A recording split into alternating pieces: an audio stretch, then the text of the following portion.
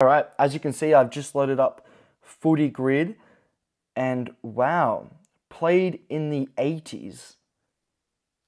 Okay, we're just going to start with that. Libba, I know that one. Jeez, you could go with someone.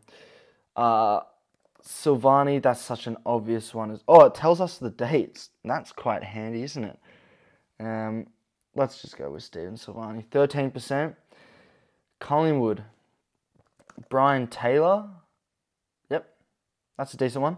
All right, we've got all those out the way. And we're doing this uncut as well because cut's just a bit boring, right? Now, this you have so many players. You've got Callum Ward. You have got Josh Bruce. You have got, I think Josh Bruce is actually a good one.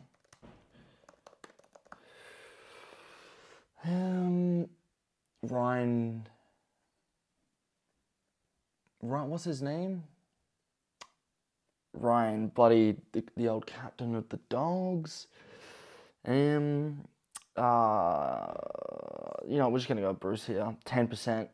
Good fan of that. Treloar. I don't think many people put Treloar down. A couple people put Treloar down. Fogarty. Okay, it's a lucky Fogarty, isn't it? Yeah. Oh, let's go. All right, let's not mess this up now. Luke Dalhouse. Simple one there.